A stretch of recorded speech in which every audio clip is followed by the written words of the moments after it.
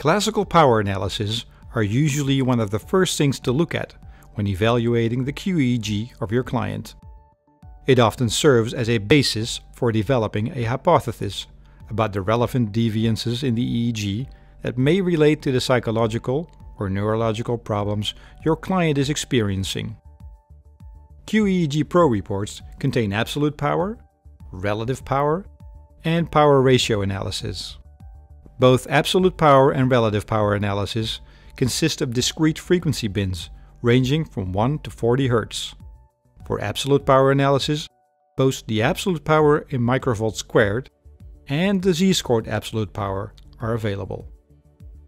Be aware that the absolute power analysis has adaptive scaling, meaning that for each discrete frequency bin, the plot is scaled between the minimum and maximum voltage within that frequency bin. For the z-scores, the plots are scaled between -3 and +3 z-scores. The power ratio analysis shows the z-scores for the most common power ratios.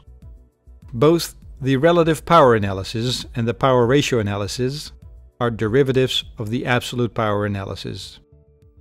It is unadvisable to use these analyses as a basis for your hypothesis without looking at the absolute power analysis first.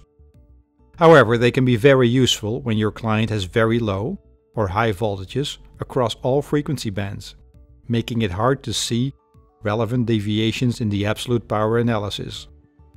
Download the qEEG-Pro manual for a more in-depth explanation.